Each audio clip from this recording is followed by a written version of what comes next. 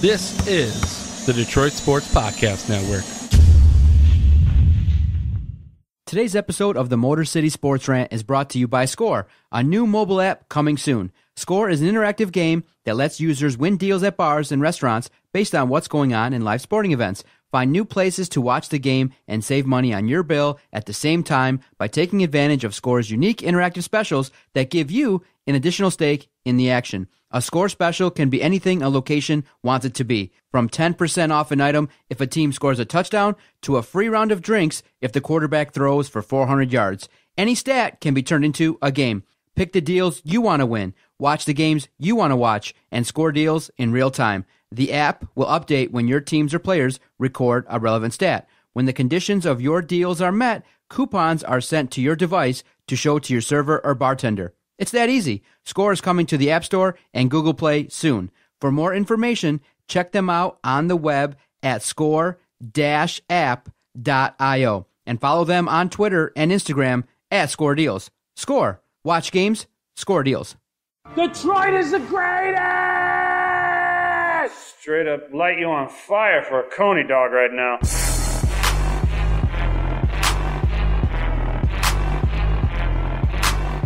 Darren McCarty comes back to Neiman in front of him. McCarty draws. McCarty in. McCarty scores! A magnificent goal! Darren McCarty!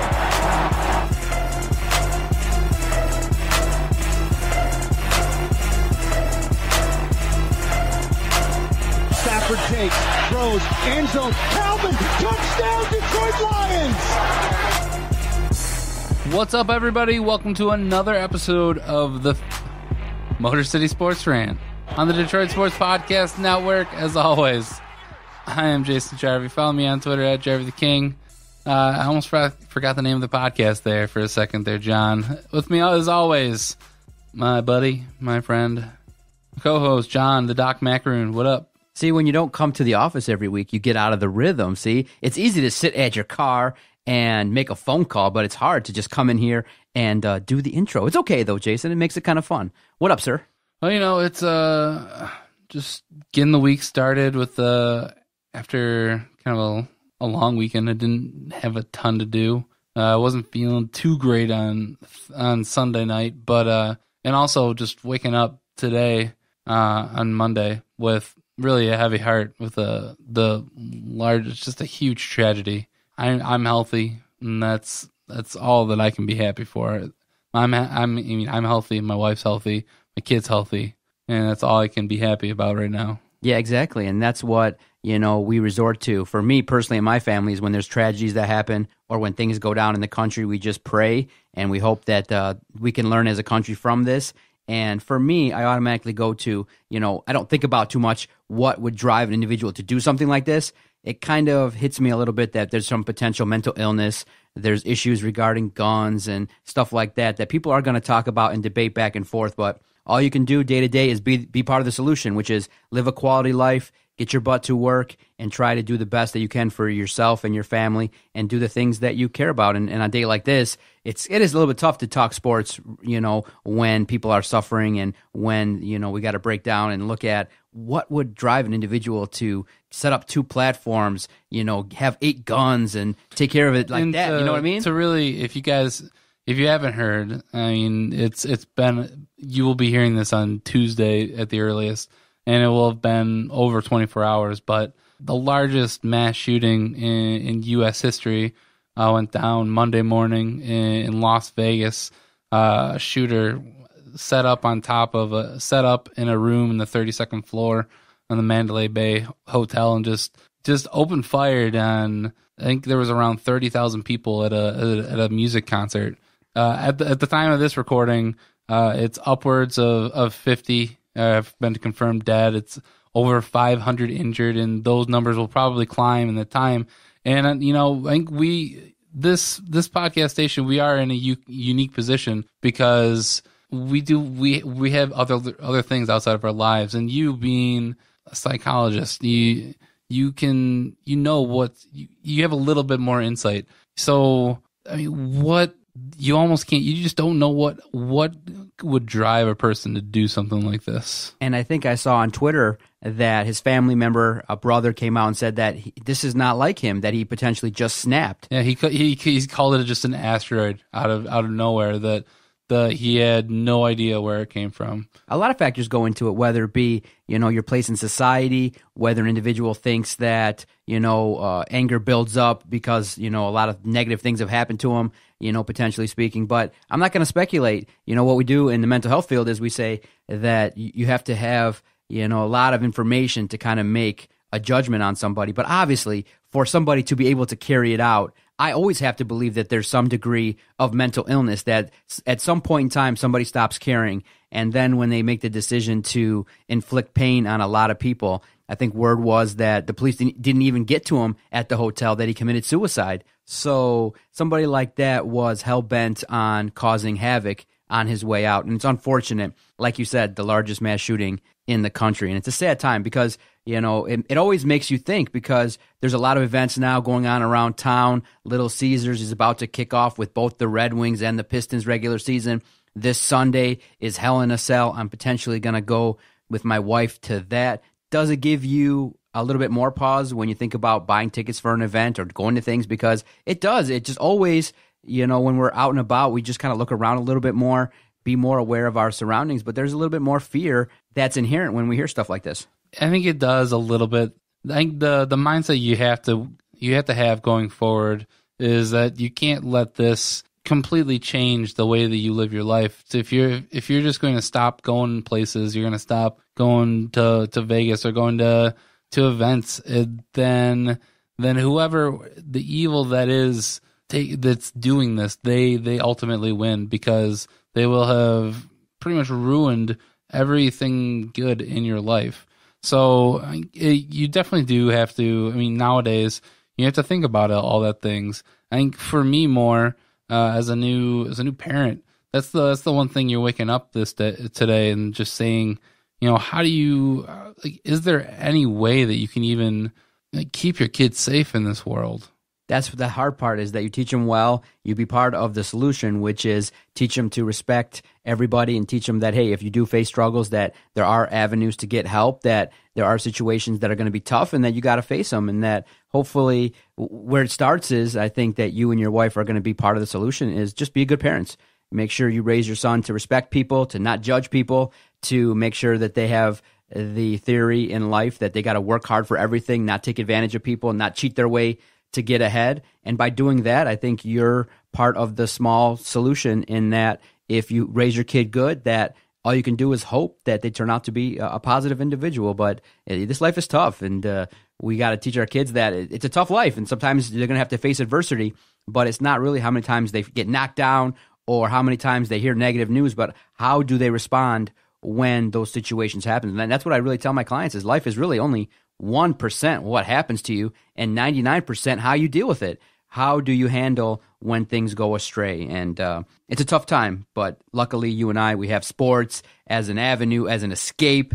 That's one of my escapes in terms of dealing with a tough job that I have, is that I got sports as an outlet. When you get to enjoy a Sunday with the family in the morning time, and then 1 o'clock rolls around, you get your snacks in order and you watch Lions football, baby. And so far, the Lions have given us a lot of great news, and to come away with a victory, it was amazing. It was nice to see them play a divisional foe tough, and we expected it. But for me, because I am one of the people that's not watching as many football games, to watch a game like that was a little bit of a grind, because of the fact that the offense, on both sides of the football wasn't exactly there. So for the one game I watched this week, it was the Lions game. Whew, what a defensive battle, huh? Did you appreciate it? It was a game that I was waiting for something to break, and it was going to break one way or the other. It seemed like the Lions had a couple injuries during the game, and it seemed like that was going to start to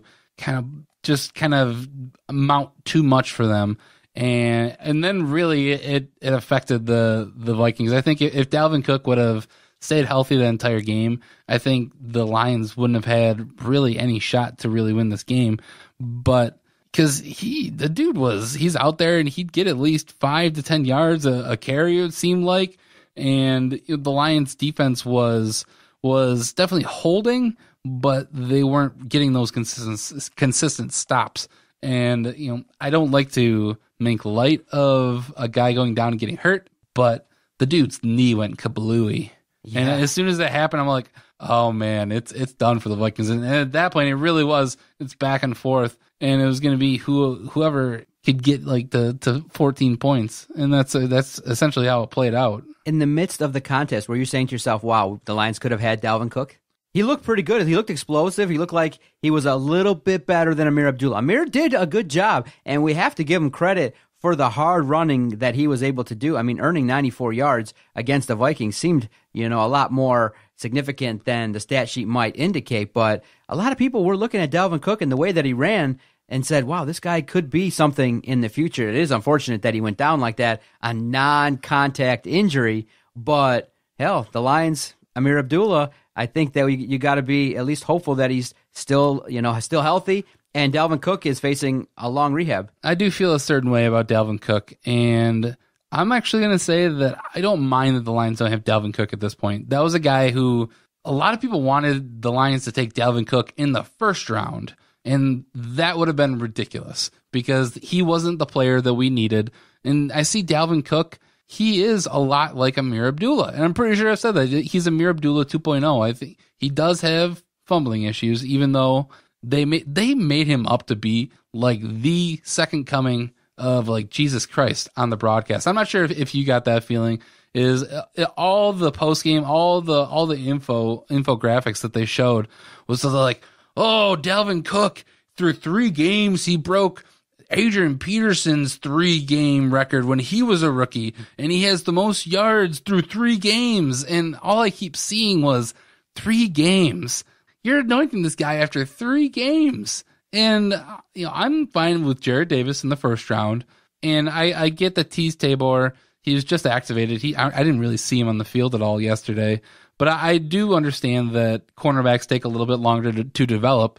And the guy that they always compare Tease Tabor to is to Darius Slay. And if I'd say if in 2 to 3 years we have Darius Slay and then also a second Darius Slay in Tease Tabor on the opposite side, I think that's going to help us a lot more than what Dalvin Cook could really bring to this offense. The guy that I'm more upset the Lions didn't take was Kareem Hunt, and that's a whole nother conversation. So Dalvin Cook, not that worried that the Lions don't have him, especially now that his knee is a bunch of raw meat. Does it give you any concern that the Lions offense in similar years has been a situation where they haven't come through and helped the defense out? So remember, we've seen a team that had the number 2 ranked defense in all of the NFL. And then when it came down to the postseason, you had that epic game versus Dallas. But this go around in 2017, we kind of have to change our focus and look at, oh my goodness, this is a stout defensive team that wants to kind of control the ball on offense, utilize the run game to keep control and to keep everything in control. Are you okay with that? Because how I look at it, I say, man, it makes for tough viewing because you're going to see a lot of running plays that are going to be 2 yards, 4 yards, possible -2 yards, but they are hell-bent.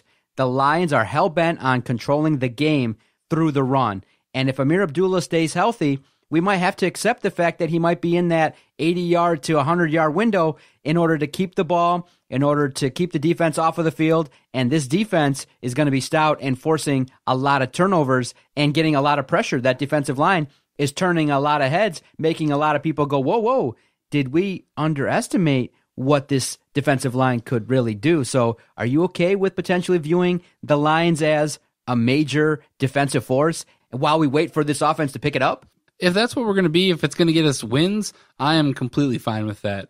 And I did have a feeling going into this game that the Minnesota Vikings, they do have a very good defense. I watched a little bit of one of their previous games, and their front 4 really were able to get after quarterbacks. And I knew that was going to be an issue for the Lions.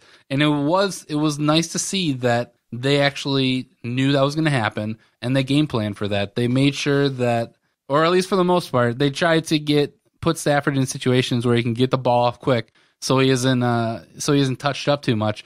Didn't really work out too well since I think he was sacked like 6 times, But some of that might be on Stafford himself because he's holding on to the ball. But they knew that Golden Tate was probably going to be locked down. They knew Marvin Jones was going to be locked down. So they worked with what they had. Amir Abdullah was able to power himself to nearly 5 yards a carry. They made the broadcast, they made so much of how the Lions, they haven't had 100-yard rushers in 55 games.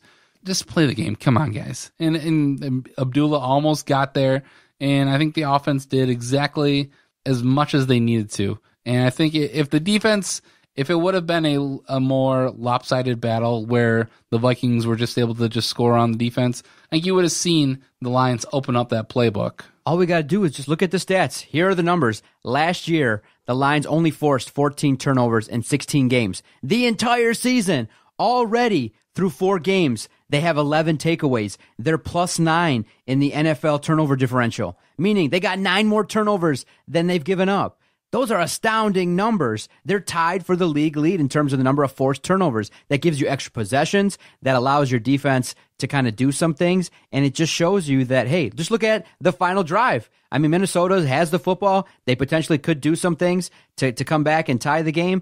And boom, what happens? Case Keenum throws the football and Thielen, makes a move, an athletic move, and Quinn just, bam, right to the football. And I think teams are underestimating our defense, that they don't see this defense as a team that's going to be able to, that either one, they're going to shoot themselves in the foot with getting off sides. There was the time that they were at 4th and 1, and they went out there, but all they did was they waited and couldn't draw them off sides, and then they ended up wasting a timeout.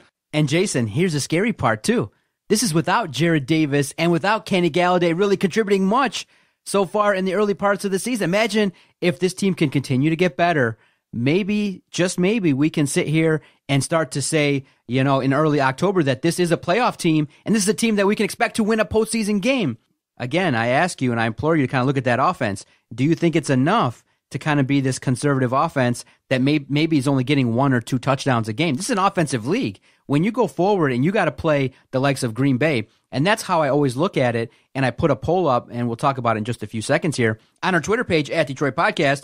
A lot of our fans, a lot of our supporters believe that the Lions are in contention to win the division, which would allow you potentially to have a home game. So a lot of good things can happen, but when you match up what the Lions are doing offensively versus the capabilities of Green Bay and Aaron Rodgers, still leaves a little bit to desire in that the run game has to get better. They have to be a little bit more willing to throw the ball deeper and utilize the tight ends and really kind of improve every aspect of the offense, because I don't think 14 points is going to win you a lot of games in the NFL. 1 or 2 touchdowns, not in this league. I don't think so. It's not going to win you a lot of games, but when you have a defense who's holding a team to 7 points, it's going to at least keep you into some games. And I honestly believe this offense, it'll play to what it needs to do. When we're down, they're going to open up the offense. They're going to let Matt Stafford run more of a no-huddle to keep teams off balance. And we have the players. Golden Tate, Marvin Jones can even do a little bit. And you saw that they started incorporating some of the other tight ends outside of Eric Ebron. Darren Fells seemed to catch every single ball that was coming his way on Sunday. The one thing that did surprise me about the offense, if anything, is that you didn't see a lot of Theo Riddick yesterday. I would have thought, I know they were running the ball a lot with Amir Abdullah, but you didn't see Riddick out there on 3rd downs when you're looking to get some yards, and that Theo Riddick is the guy that they've been going to for the past 2 seasons. Now, I know some of that probably is they put Zenner in there as a scheme to help with pass blocking, but it's just like last season. You saw when we didn't have Theo Riddick in the offense, we just kind of slowed down. So I think he still needs to be a key part of this offense going forward. But do you think, though, the control the clock kind of offense, being a little bit conservative, a lot of checkdowns, utilizing the tight end for some certain plays, do you think that offense, if it evolves, is going to get any better? Or do you feel like, you know what, they may just be relying heavily on the defense and wanting only to score between 17 and 21 points? If they get to that number, they'll be satisfied. Do you think they're okay with this? They're running the football. I mean, they still have yet. They have a lot of games. It's been documented. significantly, they have not had an individual rusher have 100 yards since 2013. 2014, 2015, 2016. Jason, we're in 2017. They don't have a rusher that can get 100 yards. And I feel like when you parlay that to talking about the playoffs, what if you got a 21-17 lead late in the game and you want to pound the rock and you can't? I'm more in favor of improving the offense and a little bit, maybe going away from the run as much as possible and maybe utilizing the screen game and Theo Riddick, like you said, because you're playing with fire if that defense doesn't get all those turnovers. And let's say you have a ball game where Amir Abdullah is getting a lot of 3-and-outs. You're trying to run the football. It's going to put a lot of pressure on the Lions to be in close games late. And when you play with fire, sometimes you get burned. And I hope we don't get burned in the postseason. Aren't you playing with fire either way? If you're playing with fire if you don't pass the ball and you're relying on your defense.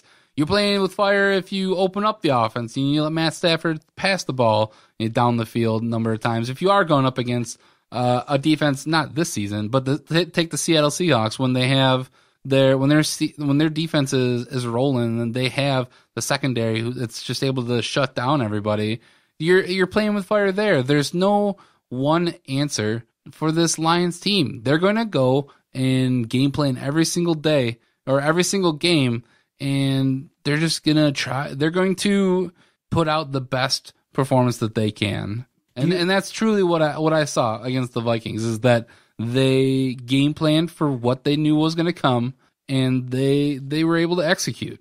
So now I assume you've watched Green Bay. You've seen what they were able to do versus the Bears. Now, you can't give them a lot of credit. I mean, the Bears are in flux. They now have announced finally that Trubisky is going to be the starter, but Green Bay can score the football. They have the ability now to do some things offensively, and they have ability, again, they're the reigning NFC North champions, and it seems like the Lions have had a tough time, getting over the hump. Based on what you've watched with Green Bay, do you feel like the Lions are ever so close to being right there with them to be contenders to win the division?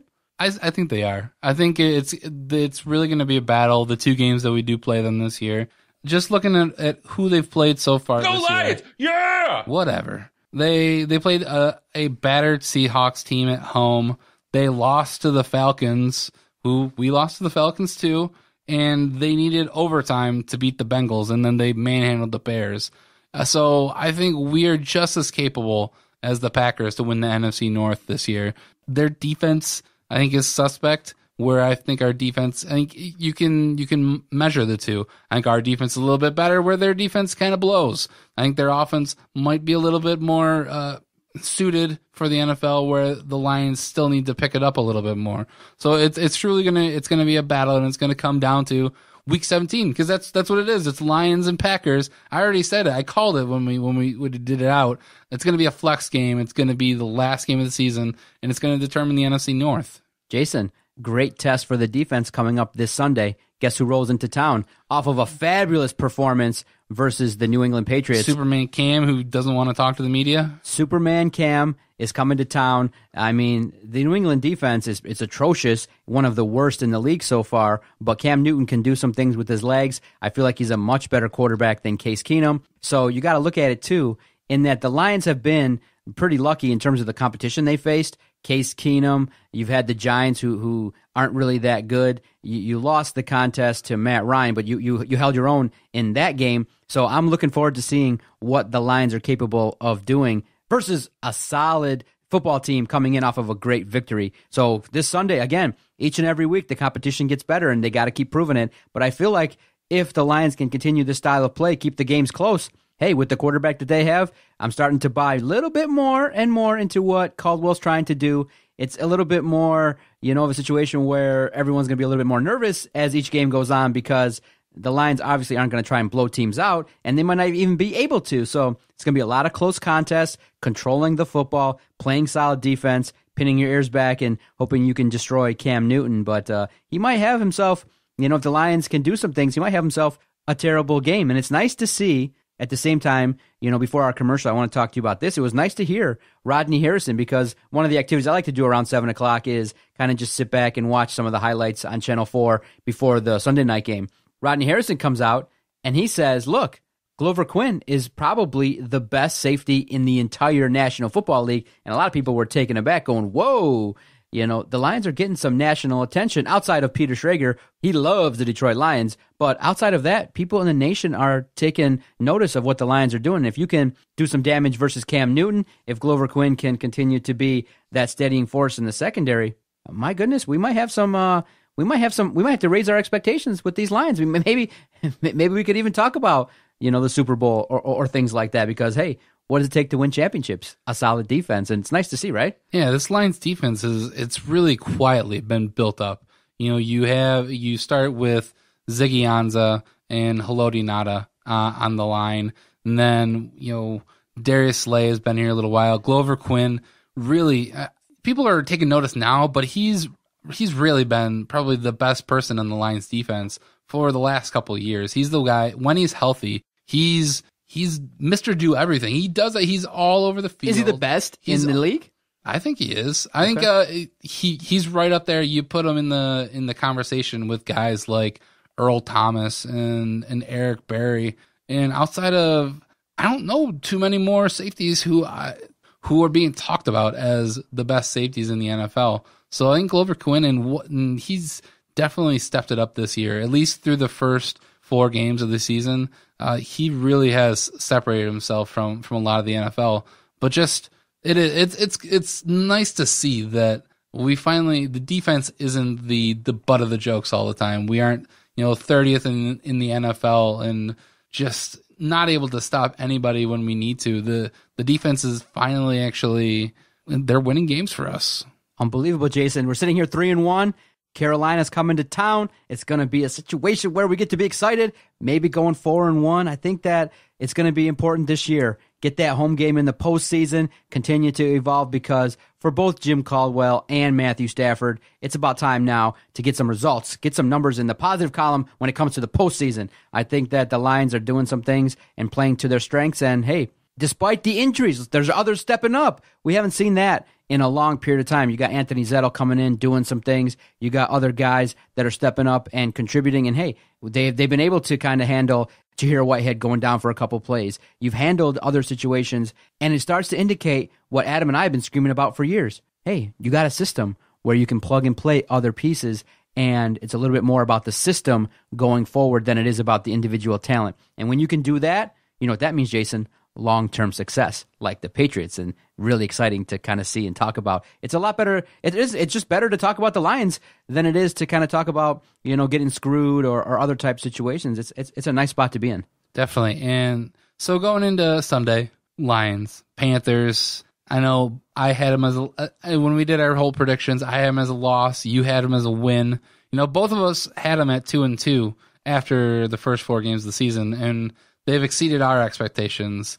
So me with the loss going for Carolina, you with a win. Are you changing that at all with how you see the Panthers? I know for me, I'm going to lean more towards Lions getting a victory this week, because I truly believe with what they can do on defense and the possibilities that they can have on offense, this team they're going to be in it with anybody. Jason, I wrote down a victory, so I'm going to stick with it. I think that the Lions at home are a formidable force. They got to run the football. They got to, execute the plan in place. And with Matthew Stafford, I think that if it is a shootout, then it'll be a situation where hopefully Matthew Stafford and that offense is up to the task. Maybe with the returning Jared Davis, maybe with a Kenny Galladay who can extend some plays with his, deep threat options. So I like what I'm seeing. And hey, at this point in time, you're a quarter of the way into the season. I'll take the stand similar to Jim Caldwell. You're 3-1. You could have been 4-0. On to the second quarter of the season. You want to kick it off well at home versus Carolina. Expect another close game. And if the Lions have the ball late, look out. Well, we'll take a quick break. When we come back, it seems like it's just overshadowed. It seems everything else in the sports world is overshadowed because it doesn't really feel like it's Michigan State week, but it clearly is. Michigan State Saturday, 7:30? 7:30, baby. Under the lights in Ann Arbor. We'll definitely talk about it right after this quick timeout. Jason, I want to tell you about our host site, Podomatic.com. When Adam and I first started this project, we were looking for a host site to place all of our recorded audio. And as of this recording, we've recorded about 600 to 700 podcasts, and we put them all in one place, Podomatic.com. Why, you ask? Very easy to use. a quality host site. When we're done recording this podcast, boom, quick post-production, then we put up all of our audio, and it takes about 5 minutes to generate a quality link so that all of our supporters can find us. If you're looking to start a brand new project, a brand new podcast, and you want a quality host site, Doc and Jock, Jason, Jerry, Vito, all the hosts here on the Detroit Sports Podcast Network, we're going to recommend one host site, and that's Podomatic.com.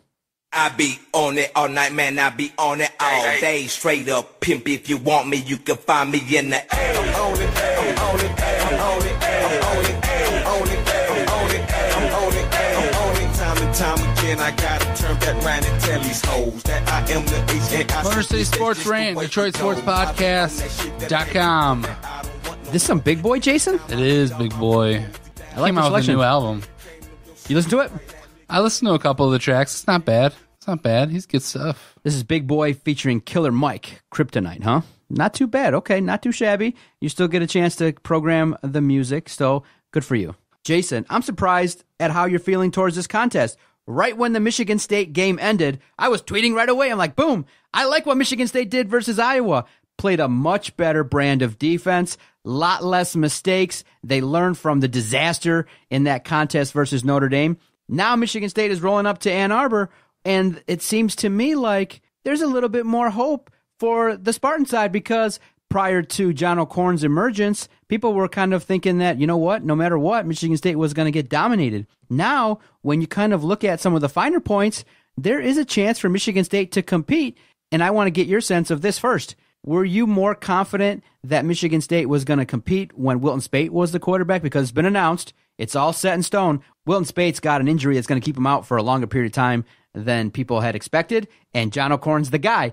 When I hear that, I'm a little bit more excited because of the fact that, look, he has performed well. You got to give O'Korn credit for what he did versus Purdue, came in there and led that offense, but we have yet to see what it looks like for him against a team like Michigan State under the bright lights.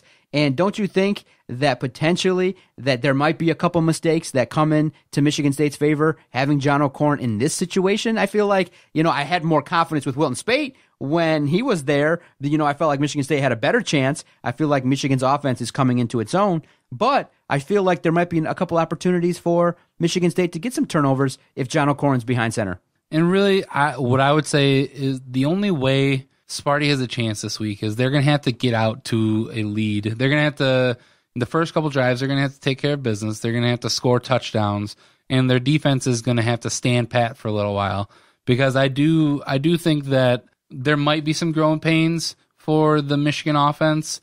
I think Harbaugh is going to have that team ready real quick, though. If they aren't coming straight out of the gate and scoring touchdowns by after the first quarter, at least, I think the Michigan offense will be ready to go. It's at that point it's gonna be a shootout between who's got the better offense, who's got the better defense. I am definitely concerned. And I think another thing that O'Korn has going for him, he's not in unfriendly confines. It would be one thing if they were in Spartan Stadium and we had a huge crowd and it was just berserk there. He's gonna be in Michigan Stadium. He's gonna be, unless he has a bunch of turnovers and the crowd turns on him, he's gonna have some time to work out the kinks. Do you feel like the extra bye week for Michigan is going to help O'Korn in that offense? I feel like Michigan State might be a little bit more crisp going into that contest. I feel like if O'Korn had another game to play, I feel like that might have also helped him in this upcoming contest. But like you said, and most people are viewing it this way, I think it's going to be a close contest. The spread is ridiculous, 13.5 points. I feel like, that opening line spread is ridiculous. And if you want to make some money, I don't see this game being more than a 7 to 10 point contest. Lay your money heavily on Michigan State plus 13. I think you might win a boatload of money. Yeah, I would lean more towards that latter, that O'Korn would have been much better served if Michigan had another game for them to play instead of having that bye week last week, because now he's going to have 2 entire weeks of thinking about Michigan State and realizing that this is going to be the first game that he starts. While it's not Ohio State, everyone knows, even though Sparty wants it to be true, Sparty isn't the biggest game for Michigan. Ohio State is always the biggest game, so it's not that. But I'd say that this is probably the next biggest game on Michigan's schedule. It would be one thing if they had been winning Big Ten titles for the last couple of years, but they still haven't won anything. And Michigan State is a hump that they have to get over every single year. So going into a rivalry game, everyone always says it. Anything can happen. And you and I can say it openly and honestly, Michigan's defense is a top 5 defense in the entire country. So Michigan State cannot roll up there and try to run the football down Michigan's throat. It's going to be a situation where you have to open up Michigan's defense and figure out creatively how to get into that defense and try to figure things out. Because if Michigan State is conservative, if they perform similar to what the Lions are trying to do with that run game, you're going to have a problem, because I can see Michigan's defense penetrating that offensive line quite a bit and getting into, getting into the backfield quite a bit, forcing some issues with LJ Scott. One thing that has to happen is, and like I said, obviously Jason and I are Michigan State supporters, but we give all due respect to Michigan's defense. It's outstanding, and that's why we're saying that Michigan State has to find another running back outside of LJ Scott to do some things. Madre London has to do a lot better job. Holmes has to get more consistent touches and do some things. I don't feel like lining up playing smash mouth football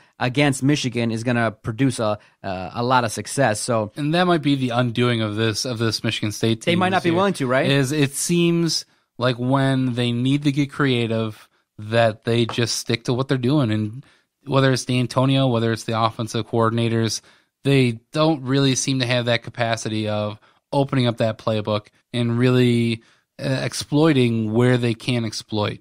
Exactly. And so I think Lewerke might have to kind of do some things, might have to put this team on his shoulder. But hey, I like the emergence of Felton Davis, huh? That was a nice performance versus Iowa. Nice stuff, huh? Yeah, it always seems that Michigan State has some random wide receiver who just breaks out. Aaron Burbridge, the Geem Shabazz that always just come out of nowhere. Throw the ball deep, baby. Let's see what you got. They're all Big Ten. But throw it to Felton. How many tweets am I going to be screaming on Saturday? Throw the ball to Felton. Listen, Jason, a conservative offense is not going to beat Michigan. Look, if they turn the ball over, if LJ Scott, returns to the old guy that fumbles the football all the time, if you don't win the turnover battle, if you don't line up and do some things creatively and maybe open up the playbook a little bit and throw some passes in that 7 to 15 yard window range and utilize the tight ends and maybe a couple trick plays, I feel like straight up, if Michigan State goes with the approach that they've used versus Iowa and Notre Dame, they're going to get destroyed. So I'm hoping that in this kind of a contest, Michigan State lets it all hang out, because it's going to be needed. But I want to bring up a point, and one that many Michigan State supporters are looking to and kind of heavily relying on. Look at last year's team. Last year's team was a 3-win team, right? Look at the contest that occurred, Michigan versus Michigan State. It was basically, outside of the that botched 2-point conversion, it was a relatively decent and close contest, right? Don't you think Michigan State is a little bit better this go-round in 2017 with a better quarterback? They're playing a lot better, and their defense is a lot better doing some things as well. So I feel like this is going to be a tight contest, a very tight contest, and whichever squad makes the biggest plays is going to come out victorious. And, sitting here, I'm not so certain it might not be Michigan State this go-around. I'm hoping, but I'm thinking, that Michigan State, if they're willing to do some things, has an opportunity to compete with Michigan. That's all we can ask for, a quality contest rolling up there to Ann Arbor. And no doubt, at the beginning of the season, I think a lot of people here and all the Michigan fans were definitely hoping that this team is going to be a national championship caliber team, but that's clearly not the case at this point. So what does Michigan bring to the table? What have you seen from them? Their defense. That's the main thing. Their defense can keep them into games, and they basically they wear out teams. I haven't seen a complete domination from Michigan yet, and I hope to God it isn't going to be against Michigan State, because if they do come out and just absolutely house us, it's not gonna sit well, and for another year of having to deal with Michigan fans gloating and holding it over Sparty fans. But I still see it's going to be a close game. I would obviously take Michigan State in the points right now, but in the end, I'm still going to say Michigan's going to pull this one out, because that just seems to be their MO this season, is that they're able to hold teams for a while, but there'll be a breaking point at some point, and I think Michigan will end up with the victory. In the end, in that fourth quarter, who's going to want it more? Because everybody going into it saying it's going to be physical, it's going to be a dogfight, it's going to be wild, there's going to be back and forth momentum swings. Again, who gets those turnovers? Which quarterback? Both quarterbacks, Lewerke in his first go-around versus Michigan on the road. Jason, I think it's very fair what you said, in that the slightest of edges goes to Michigan because it's in Ann Arbor. I feel like if the game was in East Lansing, you give the edge to Michigan State, but I agree with you. Obviously, yes, I'm taking Michigan State and the points, but I'm looking at this as a very close contest, potentially in the neighborhood of Michigan 17, Michigan State 13. And I think that's what's going to be. Michigan State might have that potential to have the ball at the end of the game, and they might just come up short because, hey, it's a big-time game. It's on the road. A lot of these players are young for Michigan State, and I do feel like they're going to walk away, not with a moral victory, but feeling like, look, we came away from this contest not getting blown out, but they're going to have a super tough time on the road. I think that if you pick Michigan State, you might be leaning toward being a little bit of a homer because Michigan has a quality defense, and they're going to be able to exploit some of the because like what we said, we're hoping Michigan State unloads on that offense. We hope that they do different things, but we sit here, we watch Michigan State game in and game out, and what do we see? They try to run the ball, they try to do smash mouth similar to the Lions, and sometimes their play calling and what we see. I mean, Jason, you've seen the landscape around college football. It's an offensive league. I mean, you got teams dropping 40 and 50 points, and Michigan State is grinding it out, and they're still a little bit old school. I can appreciate it. It's winning football, but when you enter into now 2017 on the road, you got to open it up. You got to throw the ball deep. You got to be able to get those defenders off of you because if Michigan lines up 8 in the box, forget it. LJ Scott can't go anywhere. You're going to be looking at 2nd and 9 each and every possession. If that happens, forget it. 7:30. Oh, I can't wait to see what Michigan State tries to execute. But I think you and I are, hoping that Michigan State can make it an entertaining contest because, 17-13 doesn't seem like an exciting game at this point in time. Is there a player on either team that you think will really be the focal point and could be the tipping point for either of their teams? I know I have a couple I have 2 specific players for each team, which it's going to go down to the running backs to me. For Michigan, it would be Ty Isaac. If he can really manhandle this Michigan State defense, it's probably going to lean more towards Michigan. And conversely for Michigan State, LJ Scott has, to me, and I don't know if you agree, but he's disappointed this year. I think he was a guy Michigan State has had really good running backs in the past couple of years. Going back to Le'Veon Bell and Javon Ringer, they've just been able to get better each year, and I haven't seen LJ Scott take that next step this year. So if he somehow had a fire lit under him and he can really take this game and run with it, no pun intended, but he could be the difference in that game. He was the reason that they won the Big Ten championship over Iowa to send them to the college football playoff. And it's going to take an effort from him to really muscle this team to a victory.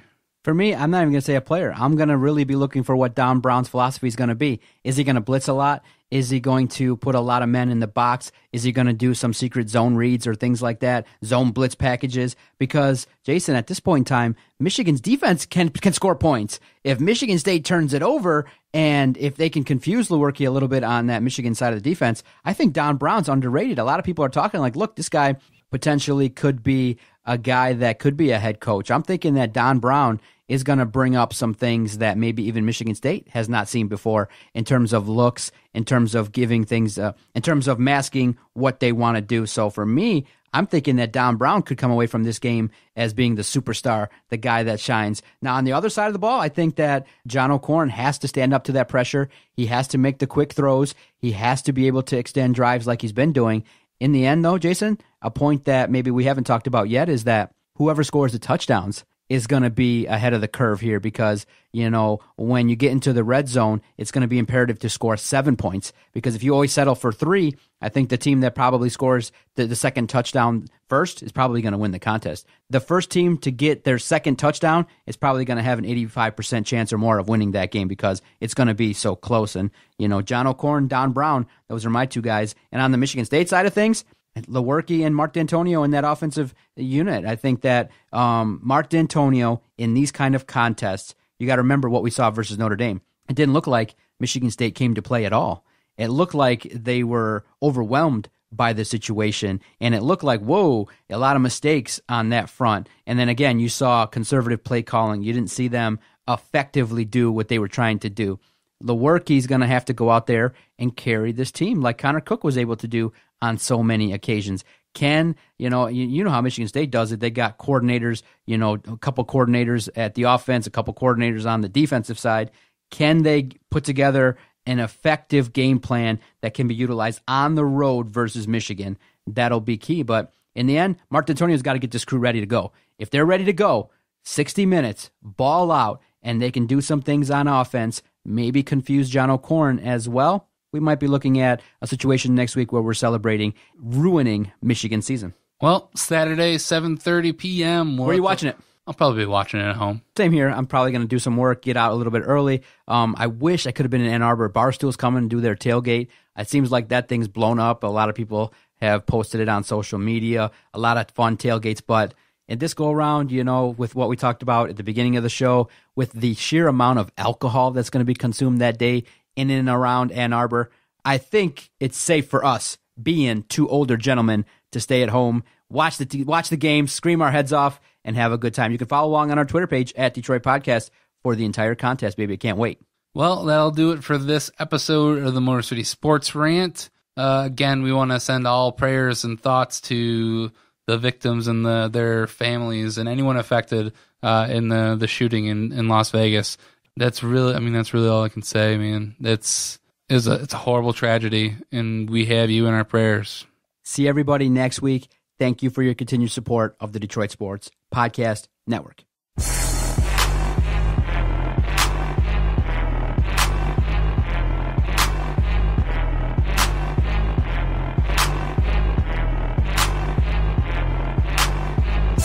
Okay, nice, idiot.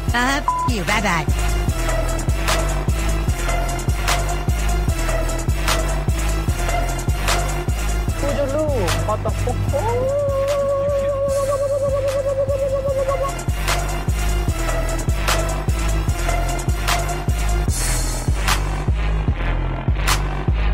Good day, sir. I said good day.